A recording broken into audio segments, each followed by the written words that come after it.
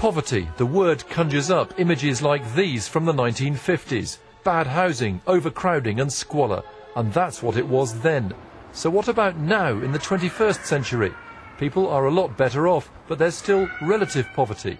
Those at the bottom end of the income scale as the nation's wealth grows. Experts say the poverty line is 60% of average income adjusted for household size. That amounts to £189 a week for a single parent with one child, £217 for a couple with no children, and £332 a week for a couple with two children. Income on or below that means the household is said to be living in poverty.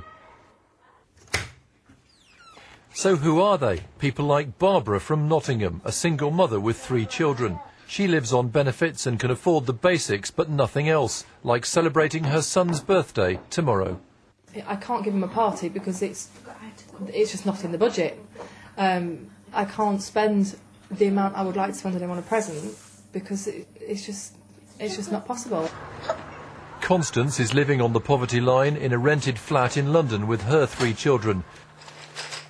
She works but struggles to get by on her pay, even after help from tax credits.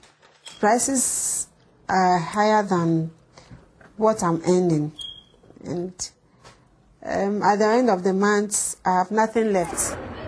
And with the surprise increase in overall poverty levels as well as child poverty, campaigners have voiced their disappointment. I think it's a moral outrage. We are the 4th richest country in the world, and we are letting children languish in poverty, and we know that their future are at risk.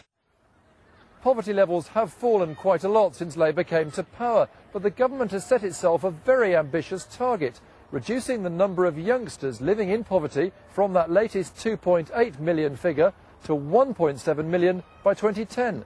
The latest annual increase is going to make the task that much harder. The Chancellor today highlighted programmes designed to help parents get back into work. The opposition said government anti-poverty policy was in tatters and it was time for a fresh approach. Hugh Pym, BBC News.